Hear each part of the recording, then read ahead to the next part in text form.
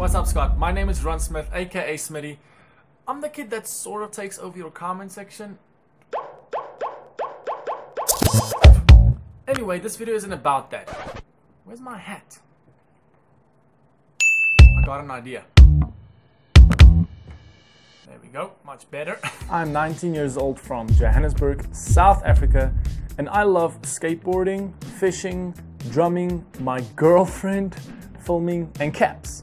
It's an absolute dream of mine to be able to make fishing videos for a living, just like yourself. So when I was still in high school, I decided I want to take a gap year and pursue my dreams. I told myself that if my channel did all right by the end of 2018, that I wouldn't need to go and get a everyday day job. Unfortunately, half of the year is already gone, and I got 6 months left to make it happen for myself.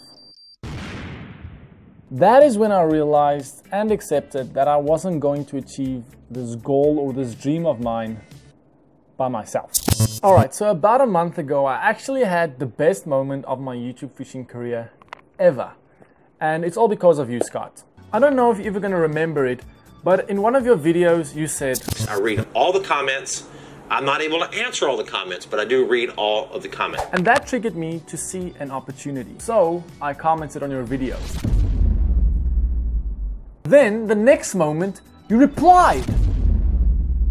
And the next moment you subscribed.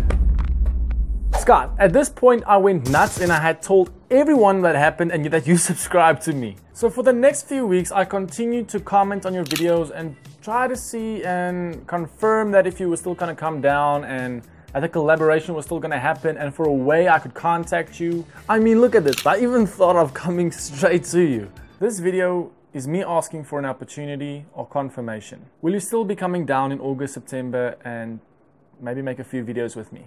Or would it be easier for you if I just come over there? Or do you have any other opportunity for me? I will help editing, filming, whatever.